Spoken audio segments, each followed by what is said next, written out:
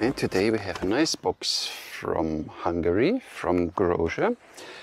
And it happened that one of my Facebook friends, Dirk from Germany, wanted to have this bow.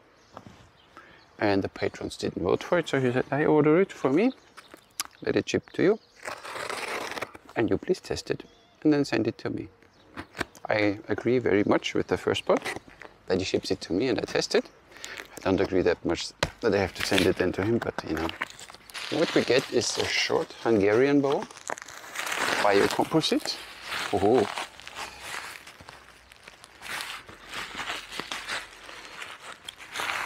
So packed well. So what do we have? So let's see that we don't damage it too much. Oh yeah, so what do we get? User's instructions. It's a biocomposite Hungarian short, max draw 30 inches, 40 pound at 28. I like that. Shows how to use a thumb draw method. Shows how to use 3 fingers. Shows how to string. Very nice. You get an invoice. And you get another invoice, so that's nice. Good. Then we get a string, most obviously.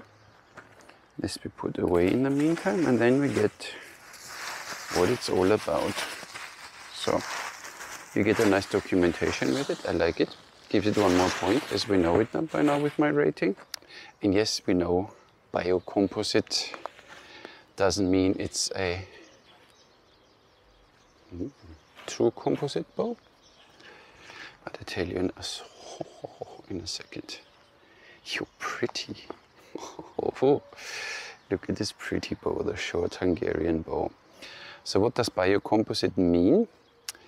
Csaba Grozer uses pressed sinew here, so he prepares it, and it's like a layer of fiberglass or wood. For this, the core is wood and the back is horn. This is even slightly rounded and it's pressed horn. Don't know how it is processed exactly, but it's pressed sinew, wood, pressed horn. And it's glued together with a modern glue with fiber strengthening reinforcement. So we use old and modern materials, and I have nothing against that. 41. Oh, 41 pounds at 28 and a max draw is 30. Pretty. Nice long shears like the Hun style has. Reinforced. Pretty. Then we have here sinew wrapped or something, you know, some wrapping here. Nice. So, but you know, while we are on it, from knock to knock, it's 53.5 inches. So what we get, it's from Grozer, it's a Hungarian bow, the short version, biocomposite laminated. Strung has a length of 53 inches, unstrung 58 inches. The brace height is 6 5/8 of an inch. Draw weight 41. This bow is available from 35 to 75 pounds, which is quite something. Max draw is 30. There's a longer version of the Hungarian bow, which is 60 something inches, and it would do 32 inches. Recommended arrow weight, there's nothing mentioned. What biocomposite laminates mean, I told you, and the price is $395, I think, or euro. I will write it, plus shipping, obviously. We saw the bow unstrung. We should string it. What did I always say? The shorter one is the bottom one. And here you really don't know which one is the top and the bottom. So I would go with the description on this limb, on this ear. Nice. So there's not a lot written on the bow. Only Grozer, 40 pounds. Okay, at least you know the poundage. So the string loops are quite thick. Pretty bow.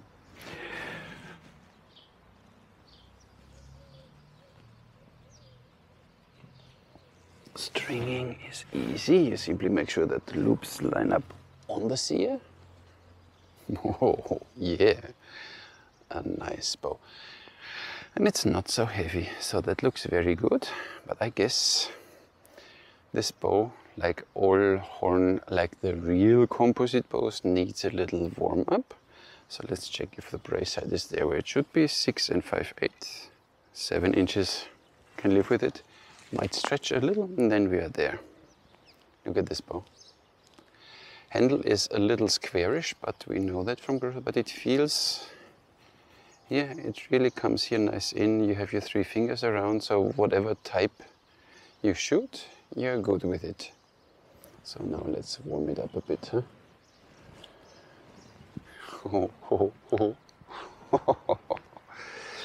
I would have taken that 32-inch one, but a 30-inch draw is enough.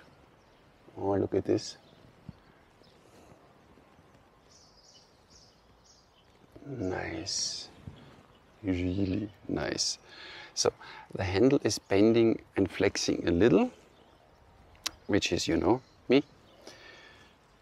But overall, so this arrow is 30.5 inches. Let's see. Grozer, come on, Csaba, this bow does more than 30 inches. Look, this is 30.5 inches. There's no stacking, nothing. Ooh. Yeah, nice, nice. 395. Get one. I stop my review now. Okay, we do more. This draw experience, even here, 38.8 at 28. And at 30 inches we have 43.3. 28. So, now I can tell you, 28 we are already beyond 60 degrees. So let's see. 26. 26 is just fine. So at 26 we have a string angle of 60 degrees. But we check the bow at 28. Pretty. Look at these curves. Nice. And 30. Yeah. So I would always warm up the bow a bit, Dirk. But it's a beautiful bow. Look at this. And the curves don't seem that they cause a lot of stress here. It's really flexible here and springy. I like that.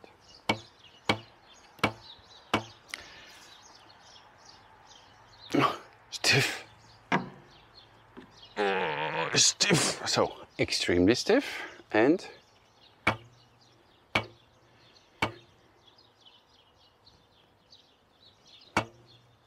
overall you feel a little the oscillation of the string, but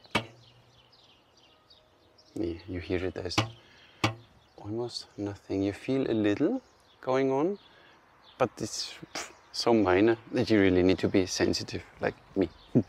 As it's a Hungarian bow, and many like to shoot the bow like this, you know, this very historical style of works.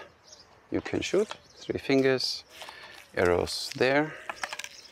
You could have the arrows easily like this and shoot like so. So every style works with this bow. The handle is quite, it's almost flat here, so you can do almost everything, but it still feels good in the hand. You have a nice control of the bow, like that.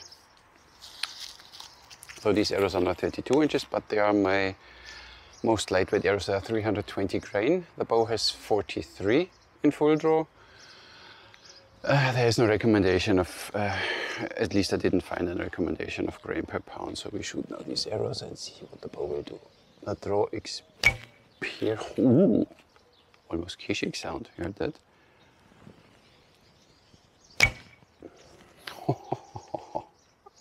Stamps the arrows in the target. And the group. Is a bit loud, but it's to be expected because the loop ends here, so it has a little an impact. The C is quite long. Only what we see what it will do with 500 grain, which are then way too heavy, sound-wise. Yeah, it gets a little less noisy. Accurate. Nice. But you see it slows down a little.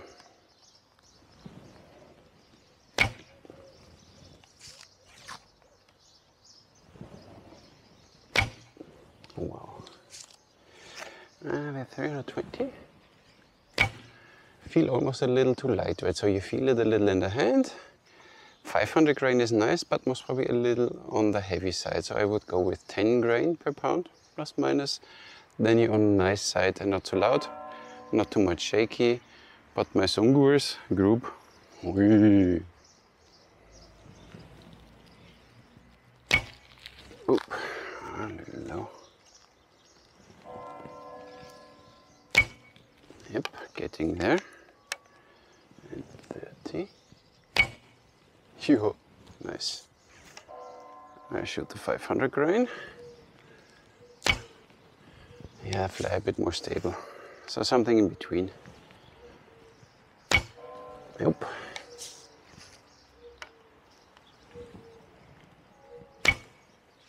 Ooh, missed. The bow's weight, 505 grams. And the arrow pass is 22 millimeters, which is fine. It's quite narrow. And I got a few scratches here. You know me, I have no idea of horn bows. So 500 grain.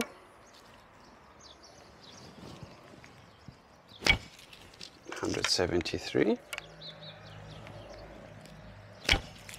167. 164.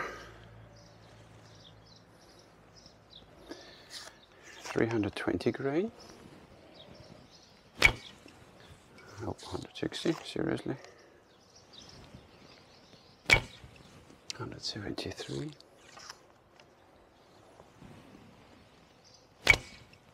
178. I give it one more try. Thing is, these bows need a little shooting.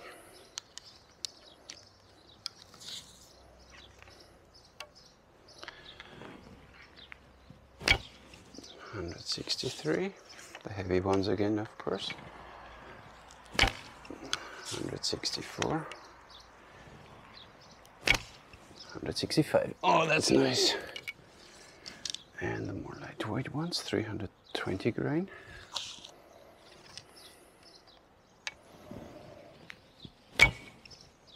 177.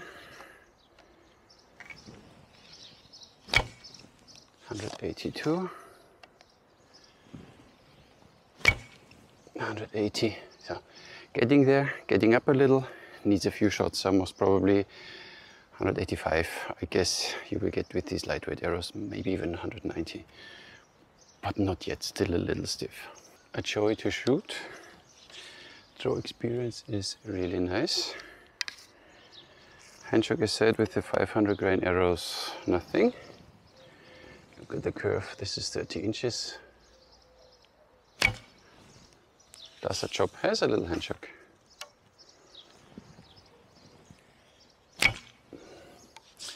But the arrows go exactly where you want them to. Let's see Katra.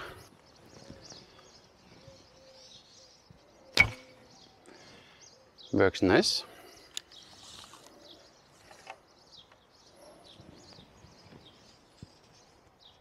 Cut the string twist, works even nicer.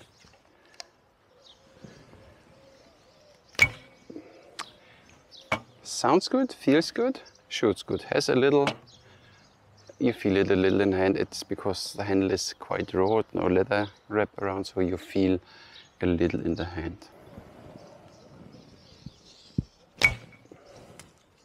Feels good.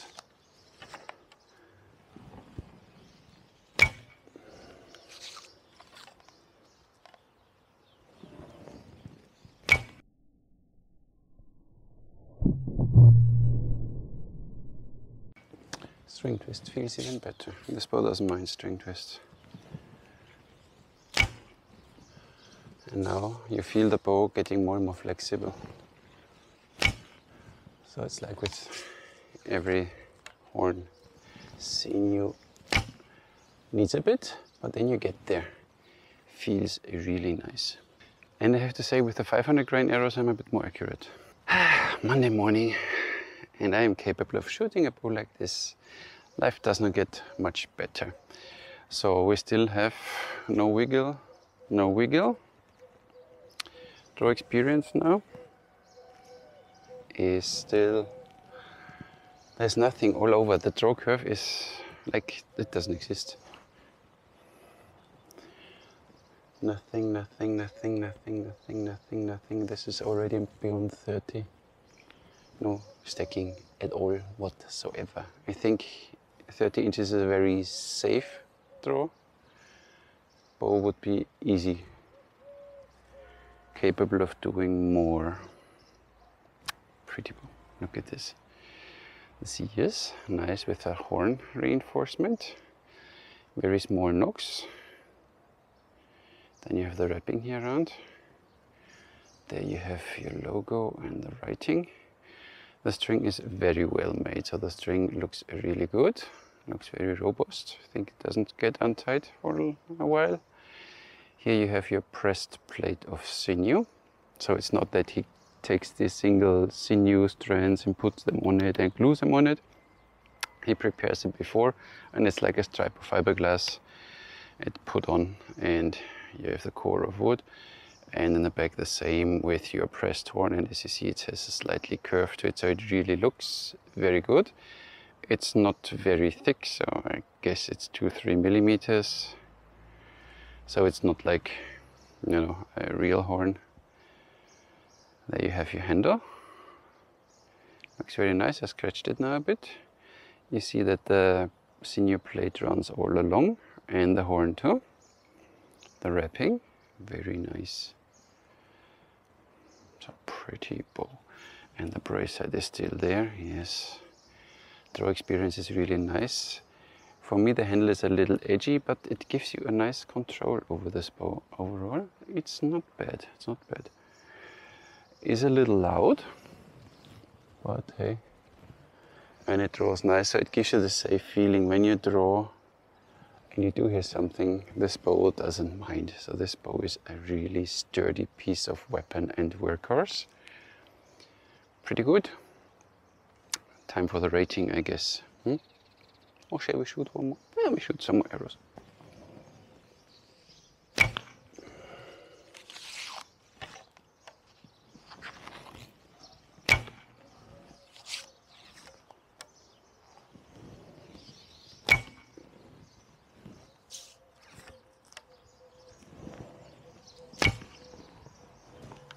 String twist, nice with this bow.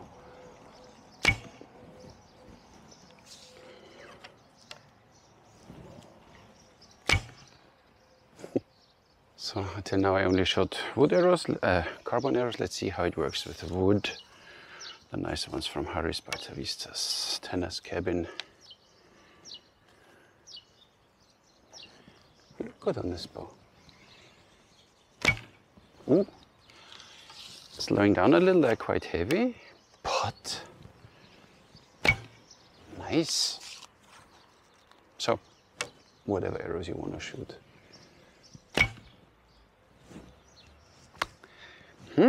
So, okay, I shoot three fingers Mediterranean now. Just because. Breeze.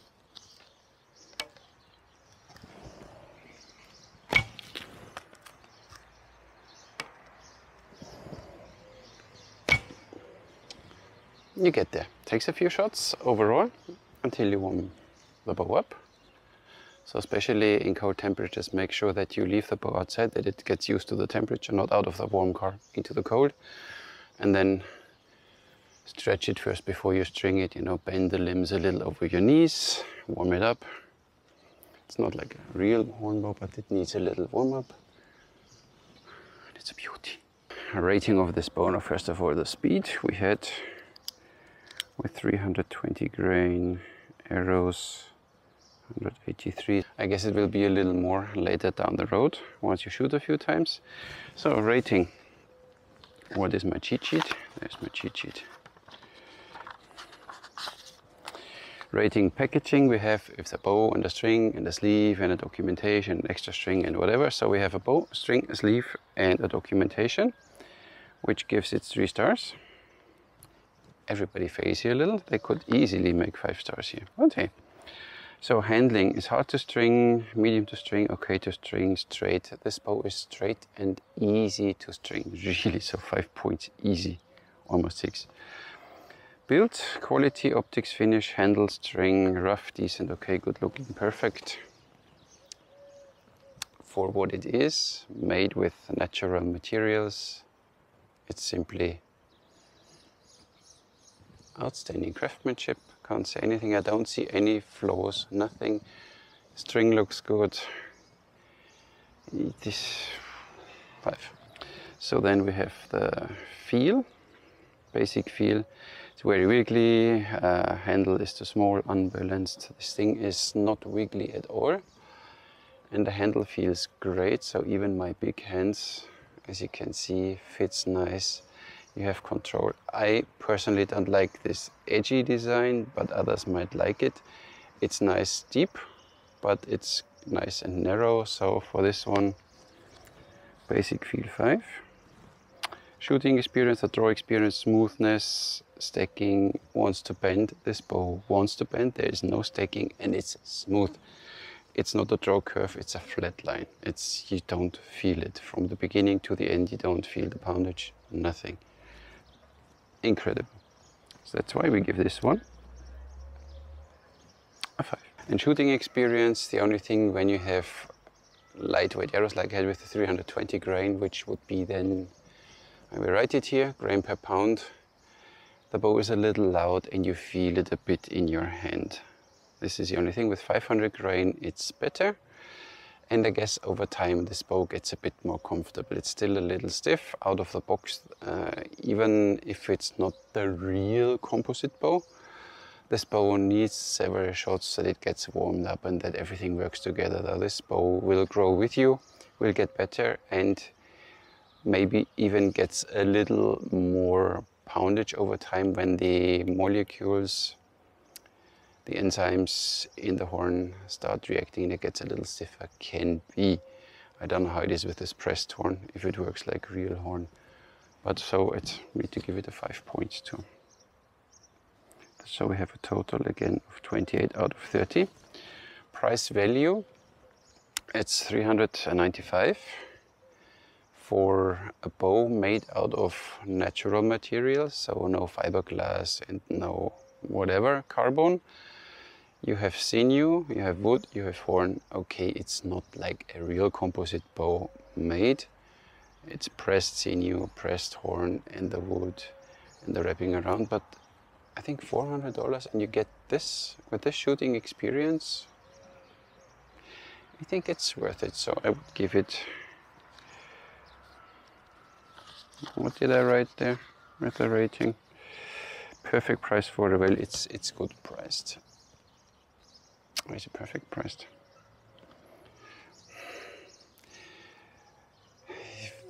For this price you get a very good laminated bow, then you have fiberglass in it and all the stuff, and here you have natural materials. I think it's a very good price, so I give it 5 stars. 4.5. 4.5, 5 stars. So this is my conclusion with this bow. It's amazing to shoot. It draws, the draw experience is out of this world. It's snappy.